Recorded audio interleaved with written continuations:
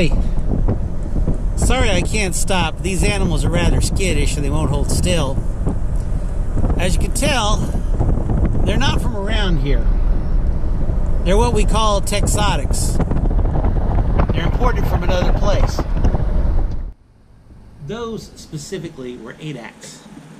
They're native to Niger and Chad, just at the south edge of the Sahara Desert in Africa. They're primarily kept for hunting. There are several imported species in Texas, including ostrich, gazelle, even the axis deer that are so plentiful in Kimball County.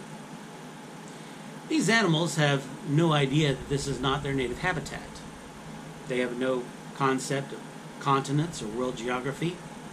For these animals, this is where they were born, this is where they live, and that's the way it always will be. For them, this is home. The Bible speaks of heaven as our eternal home. Jesus tells us, "In my Father's house there are many rooms. If it were not so, I would have told you. I go to prepare a place for you. And if I go to prepare a place for you, I will come again and receive you to myself, so that where I am, there you may be also."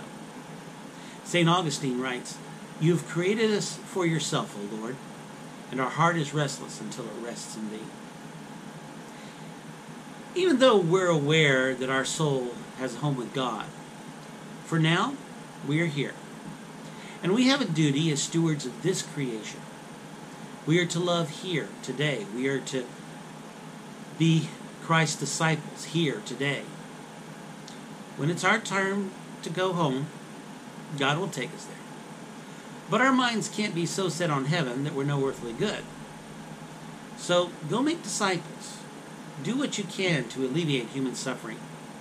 Bring hope to the hopeless, joy to the disheartened, and the good news of salvation to those who desperately need to hear it. We have work to do. We have God's kingdom to build. So let's go do it.